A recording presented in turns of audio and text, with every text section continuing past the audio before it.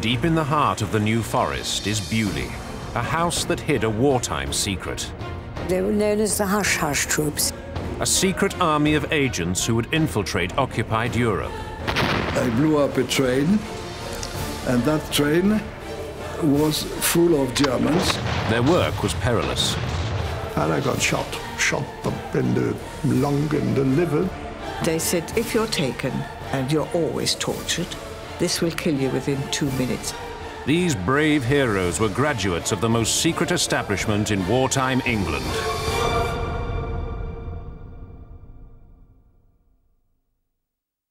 By the summer of 1940, Adolf Hitler was master of Europe. The German army had the British mainland in its sights. It was very much the dark days of the war for Britain. They'd been pushed out of almost all of the continent. They were very much pushed back on the back foot. But Churchill had a plan: to train men and women to infiltrate enemy-occupied territory and cause mayhem for the Germans. These secret agents were trained here, on the Beaulieu estate in the New Forest.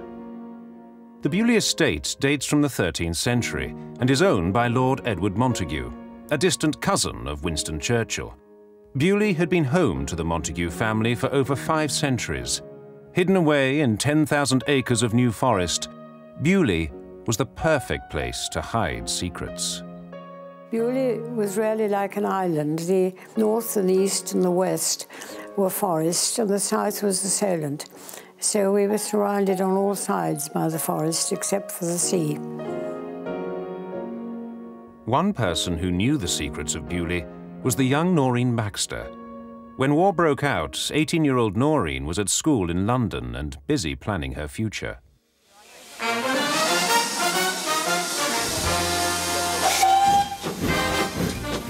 I wanted to study medicine. I was going to really sort of stun the world with my amazing knowledge, and then I decided that I would probably marry some handsome young man, have 6 children, and settle down in a cottage in the country with a pony poking its head over the fence, you know? But Noreen's life didn't go according to plan.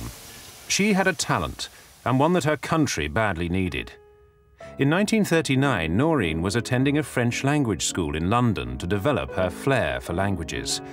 It was this skill that would change the course of her life and lead her on an incredible journey. I was at the Lycée Français de Londres, and at the age of 18, you had to leave any studies unless you were doing medicine and either go and work in an arms factory or go into the armed forces. Well, I had no desire to work in a factory, so I decided I would be a wren, which is the naval forces. Well, really, because I liked the hat. I thought it was terribly coquettish. But when Noreen went to join up, she was taken to one side. I was shut in a kind of broom cupboard without a window, with an ageing, rather severe army officer, and without any further preamble just said, nobody must know what you do here. Not your mother, your father, your sister, your brother. Well, I never found out who else wasn't supposed to know, because at that point, an enormously tall Irish Guards officer with a squeaky voice, I found out afterwards he'd been shot in the throat, came in, squeaked all over the place, and they both flew off squawking down the corridor. Well, I began to wonder what sort of zoo I'd landed in.